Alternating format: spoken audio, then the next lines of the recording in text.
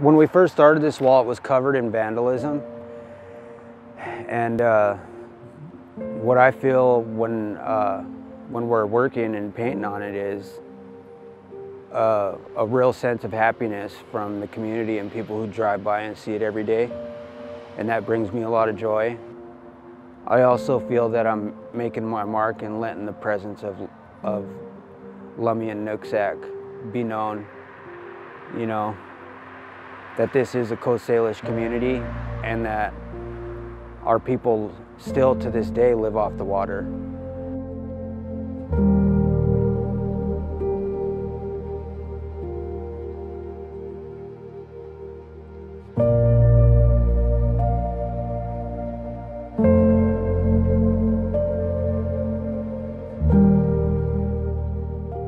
As with any piece of public art, I just really want to create positive impact in this space.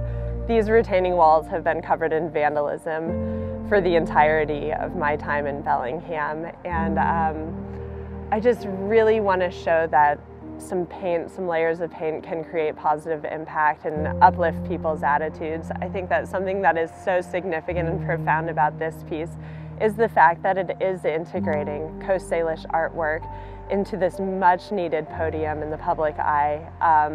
So I think that this piece allows people to have a connection and a better understanding about the heritage and the origin of this land that we live on.